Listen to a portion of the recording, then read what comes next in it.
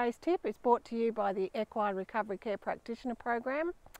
And here's a little tip about when you're giving intramuscular injections. So you will often need to give a very big dose of penicillin, which can be quite painful into the muscle.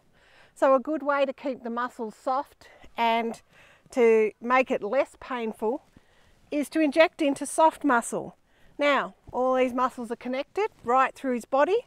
So if you have the hind leg on the side that you're giving the injection, hind leg underneath him, shoulder, leg underneath him a little bit, head bent down and around. Got a nice soft muscle to inject into, cause your horse less pain. That's your tip of the day.